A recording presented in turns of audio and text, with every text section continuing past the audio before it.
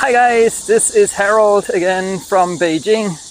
Finally back in my home of choice, and in the sweltering heat of Beijing. It's about 35 degrees.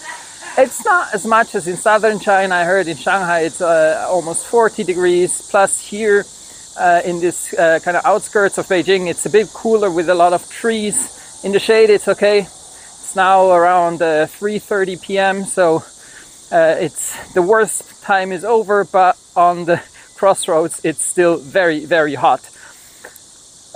So I've been away for like 6 weeks. Been to Singapore on a business trip. I got sick in Singapore, luckily not COVID, but didn't feel well. So for a while I didn't do much videos. I've been following the news. Lots of things happening geopolitically, obviously, still with the war in Ukraine. A topic that I will now address again shortly, what it means for China. Then with the US announcing not just one but two new infrastructure projects to counter Belt and Road. One is the IPEF. I did do a program on that one. Nobody talks about it, as I predicted. Nobody cares about the IPEF anymore. And they announced a new one, which is called Partnership for Global Infrastructure, and it's kind of a successor for the Build Back Better world, which again nobody talks anymore. And I think that this PGI, Partnership for Global Infrastructure, will go down the same road as IPEF and Build Back Better World. There's also one from Europe that was called, I think, Blue Dots Network, that nobody talks about anymore. So now this global partnership, that's the one from G7. But, you know, whatever the names, whatever the big proposal, nothing's going to happen if you don't have a unified political, socio-economic system where the leaders of politics do have the power to talk to those who control the economic resources. And that's basically the sickness of the West. Those with the economic resources are pretty much out of the control of those with the political power, which means political power is not much more than a farce. You get to vote, you vote different people into office, but they always do the same things. They don't have the power to change. And those who do have power to change, they don't feel obliged to do anything because they're not officially in charge. So they don't have this moral obligation. You know, like the World Economic Forum people, the big corporation leaders, they're the ones who really have the power. They're the ones who finance the political parties. They're the ones who finance the election processes, the whole campaigns of politicians. But they're not in the spotlight. If people protest, they usually still protest against the police, the government. So those people who really have the power to change things, those who have the decision-making power to tell the politicians what to do, they're not the target of protests, and they don't feel the pressure that, you know, they really have to change the socio-economic system so that more people benefit from the spoils of the economic development, of the technological progress, etc., etc.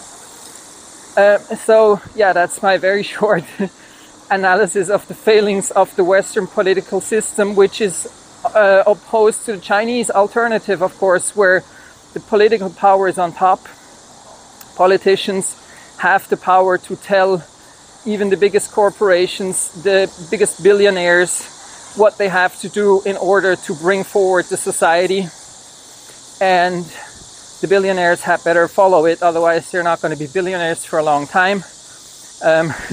Always funny to see crocodile tears in Western media about those poor Chinese billionaires who get, you know, orders from the Communist Party. Well, guess what? It's a Communist Party. They're supposed to order around billionaires so that they do things for the working people. That's the idea of having a communist revolution and a socialist political system. So, yeah, these are things that have happened. Another thing that's happening, of course, very scary, Nancy Pelosi, the third highest politician in the USA, threatening to visit Taiwan, thereby breaking yet another promise of the US. The US 50 years ago solemnly promised in written documents to not have high-level diplomatic exchanges with the Republic of China, that is the political entity on Taiwan. They don't care. They don't care about contracts they've signed. They don't care about rules. They talk about rules-based orders, but they don't care even about rules that they signed themselves that weren't imposed on them by anyone. So, yeah, this is a very threatening development. And China is rightfully very angry at the prospect of that visit. By the way, here's another COVID test station behind me. I'm going to do a COVID test in a second. It's free of charge, so you don't have to do it if you don't go to public places, but in public places you have to have one in the last 72 hours, 3 days. So it's free of charge, you can just do it, so it's not a big deal. But back to Pelosi. I mean, the thing is that I always ask is, like, in the best of worlds, assuming, you know, politicians aren't liars, assuming politicians work in the interest of the people that voted for them, assuming Nancy Pelosi wants to work for global prosperity and peace and for the interest of American people, what would she hope to achieve in Taiwan? Like, what is, in the best of worlds, a thing that would help anyone with her going to Taiwan? I mean, the political situation between China and Taiwan is pretty, you know, chilled. Just spoken to a German friend who went to Taiwan for a year, and he said, you know, Taiwanese, they don't think there will be a war, they don't care about politics, they don't want to have to think about politics, they want the status quo. Same on the mainland, what I see here. I mean, everybody just makes the point, Taiwan cannot stop being part of China, it cannot declare independence, but as long as that bottom line isn't crossed, there's no intention to change anything in the status quo. So what's the need for Nancy Pelosi to interfere in this inner Chinese situation? I don't see any upside to this. And that's the thing that I find confusing. Like, who's sanctioning these things? Who is honestly sitting there and saying, yeah, that sounds like a good idea. We're getting our backsides whooped by the Russians in Ukraine. We've sent more weapons to Ukraine than the entire annual military budget of Russia. Russia uses a small expeditionary force. That's not even like half their military. And of course doesn't include all the rents for veterans, etc., etc. So that small force has destroyed weapons worth more than the annual budget of the Russian army. Yet Ukraine's still losing. And in that situation, you're going and say, well, we're losing against Russia, which they've said has a GDP the size of Italy or whatnot. And so now you go and say, let's provoke another conflict with China. Like, what? Like, where are you going with this? So yeah, I really don't see the upside, even if it wasn't for pure provocation, even if it wasn't to just, you know, distract from internal conflicts. Like, what is the narrative they want to put out that this would be a good idea? I don't see any.